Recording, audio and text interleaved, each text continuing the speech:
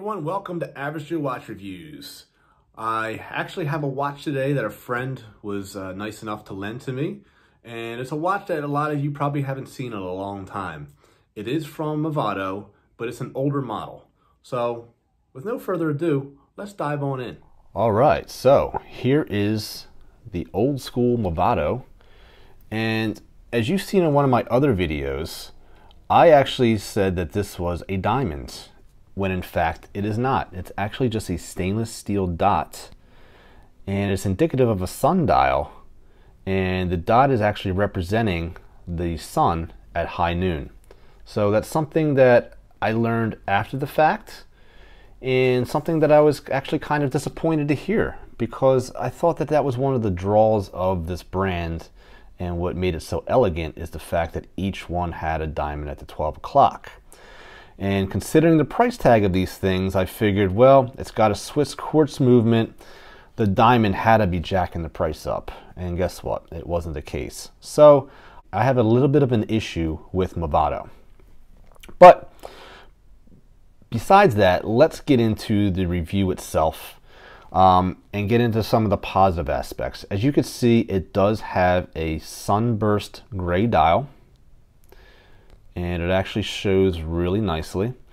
This is one of those models that I did like because it wasn't the traditional black model that I do have, by the way.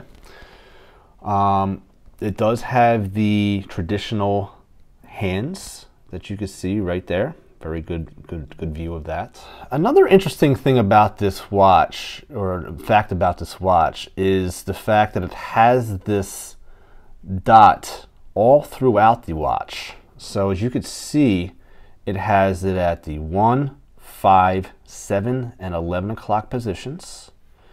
And it also has it all throughout the bracelet. One thing I compliment Movado on is the smoothness of the bracelets. These are always really quality bracelets that they produce. This one may be ugly, in my opinion, but I do have to commend them on the quality of the bracelet. As you can see, it has a very pronounced crown guard. So this crown is very well protected, and there's only one click, and that is to set the time. It does have a very tight and quality feel to it, but there's no complications to it. It is a Swiss quartz movement. It is Swiss made, but these were right at the $1,000 price point. And one of my negatives about Movado in general is I always thought that they were a overpriced brand, that they were a brand that everybody wanted but could never figure out why. They all looked the same.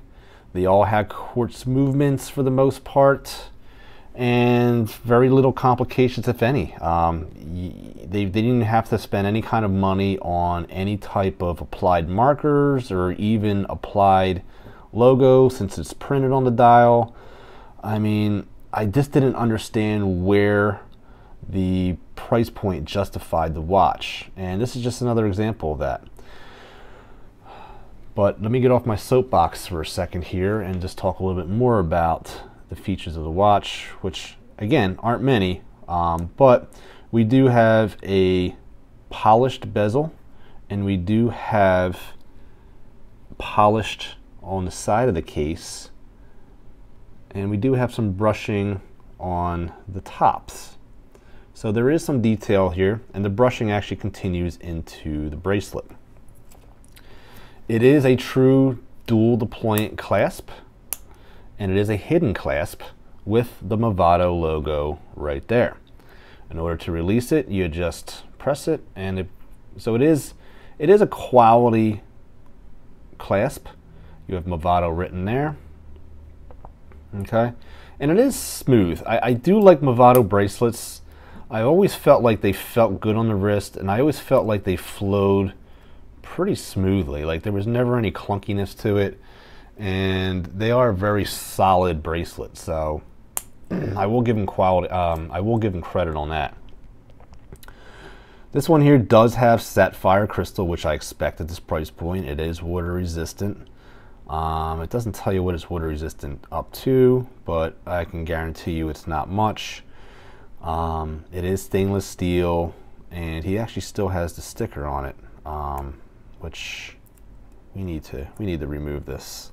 This is the SE model, as you can see here, and now it's all sticky, but we'll get that off. And this is a sports edition, which is what the SE stands for.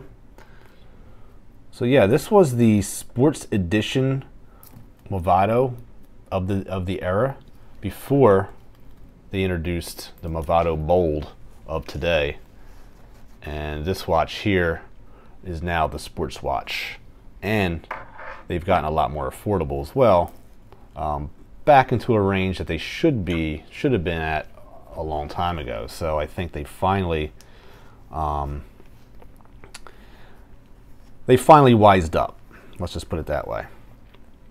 Let's get into some dimensions here. So the case diameter, it's 36. Case diameter with the crown, we're looking at right around a 39. Our case thickness comes in at extremely thin, 8.6. If you're doing any type of, I mean, you can't even change the bracelet out of this thing, because look at this right there. That is a crazy, you need a special bracelet for this if you were ever going to change this. So this one was really not meant to be changed, because you would need to have a bracelet that would match this pattern. So you're pretty much stuck with this unless Movado came out with an aftermarket one, which I don't think they did, but I could be wrong. So lug to lug, you're looking at around a 42 millimeter. So on the wrist, you're getting about 42 millimeters worth of watch real estate here. It is a smaller watch. Does it wear as a 36? I don't think it does. I actually think it looks more like a 38 on the wrist, and I think that's because you have a little bit of real estate with the lugs coming out a little bit, but it's a very smooth design. As I said, it's a little bit much with all the ovals or the circles here. I think the bracelet definitely is it's different.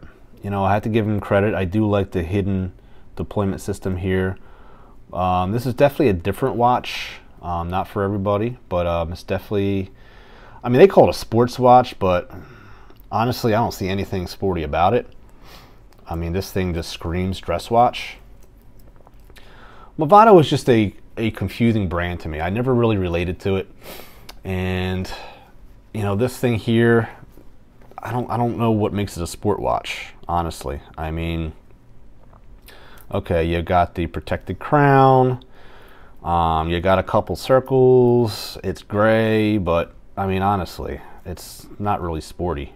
So, but this is the watch that Movado had back in the day. I believe it was in the 90s. I could be mistaken, but you guys would know a little bit better about that. But I'm sure this brings a lot of memories to some people out there. So I hope you guys enjoyed the review. Thank you so much for joining me today. And remember, there's always time to be kind to one another. Please take care of each other. Thank you so much for joining me. I'll see you guys next time.